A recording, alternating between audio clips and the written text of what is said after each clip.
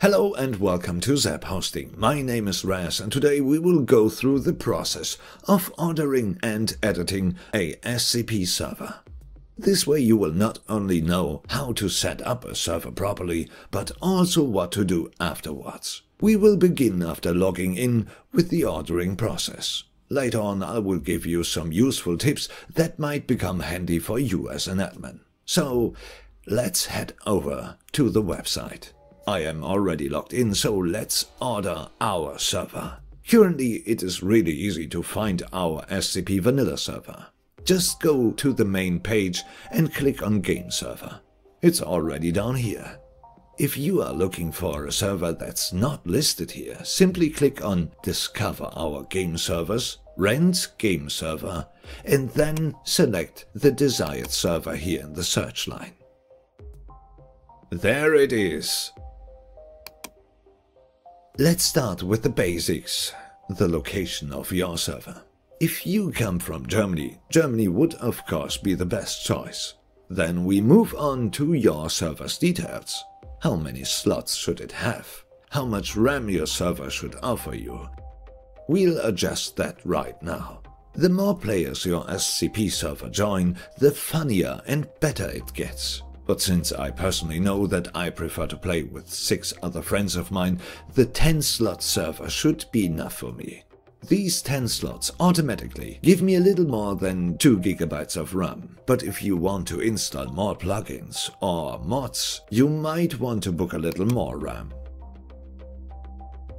And that's what you do on this side of the page. Let's go to the properties of the server. If you have a lot of mods you want to install or a large group of players, then maybe a premium server might be the right thing for you. Premium servers are ideal for projects that expect a higher number of players or projects where extremely fast SSDs and a high CPU clock rate are important. The utilization of a premium system is kept below 40% on average. An own IP address. Well, that goes a bit further now because you don't have any IP address with your SCP server that would stay the same after switching the game.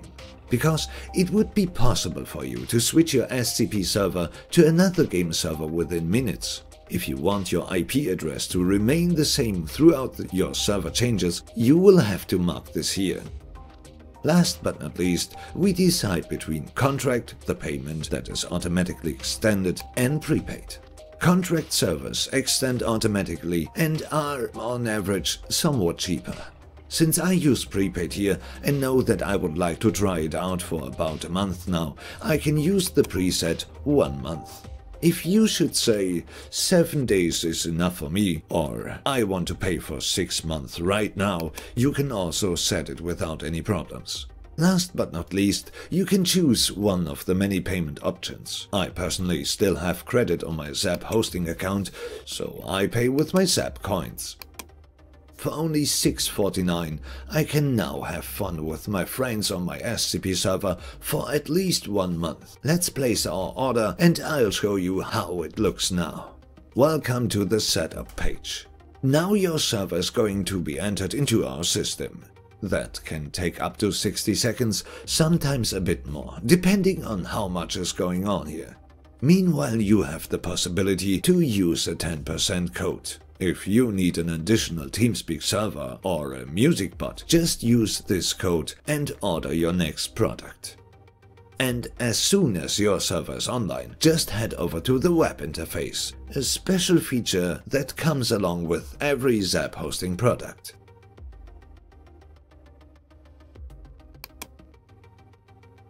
The dashboard gives additional information. Here you have access to your log files. You can see what happened on your server recently. Of course, you have access to the live console, to reports of malfunctions, or to the question and answer area. Changing the server settings is done in the settings section. The versions that are currently installed can be found under versions. If you want to schedule regular restarts of your server, you can do this under Restart Planner. Wish to upload mods or additional data to your server? No problem. Via the integrated FTP browser, you can directly access your server's data. Add additional databases under databases, and backups can of course also be managed here. This is the control center of your SCP server. Here you can change several details about your server. Beside its name, you can also change the way how your server looks like on the SCP server list. So let's start with this. Basically, your server is shut down, but that's just fine, because you want to edit some details first.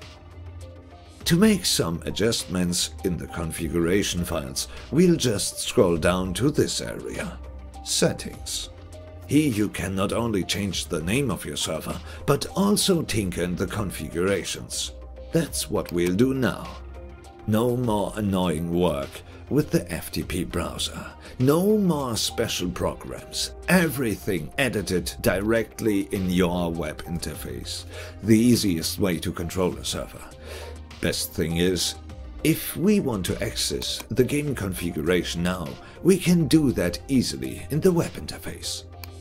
Adjust the spawn rate of MTFs? No problem. Reduce intercom cooldown to 20 seconds? Easy. Save your changes and you are good to go. But now we come to one of the most important and most frequently asked questions. How do I actually become an admin on my own server? Just head back over to the settings. Here you not only have the possibility to leave your email address so that the developers can contact you, but here you also have the possibility to change the name of your server and do some small tweaks. The most important thing we are looking for is this: the remote admin password. But first, I want to rename the server so I can find it in the list. I will call it Test Server Video. Don't forget to enter your email and to save all your changes before you restart your server. Let's go over to the list of all available SCP servers and look for our own server. Don't forget, copy the remote admin password now. Here it is, our server. I guess you already know this window. We are now logged into our server as a regular player. Servers usually are open to everyone, so it's important to set you as a remote admin. Open up the built-in remote admin console using the M key on your keyboard. All that is left to do here is to enter the password you have just copied from your web interface. Paste it here and enter the remote admin interface. The game now automatically sets you as RA, as remote admin, and grants you access to the most important control center. You now have access to many functions, like for example, retrieving information about the current players, assign items, store management, you can restart a round or spawn someone new, and of course you can also change some configuration of your server in this menu. Keep in mind not to share this password with anyone you don't want to edit and control your server. I will keep mine just like it is because the server will soon be deleted anyway, so. But you also have the possibility to open the text-based console here. Some of the most useful commands that you can enter here can be found on our website. Just check the server console area in your web interface. But now we get to a point that might also be important for you. How do I change the look and the color of my server so that it can be found a little easier in the SCP server list? Let's head back to our dashboard so that I can show you how to do that. Welcome back to your control center. So, because I'm a big fan of the color green, I want the name of my server to be green as well. The boring white on dark background thing isn't really what I want for my server to look like, so how do we do that? It's simple. Just add square bracket, color equals lime, square bracket, the name of your server, square brackets, /color, and square brackets. And just save the whole thing. Restart your server, and your server will appear like this. perfection. But there's also the possibility to give players information about your server. A little hidden in this corner right here, you can find an info button. Here you can leave notes for other players about rules, you can give links to your Discord server or your website, and of course, explain what your server is all about. The preset here is, this server is hosted by ZAP-Hosting.com. Let me show you how to edit this.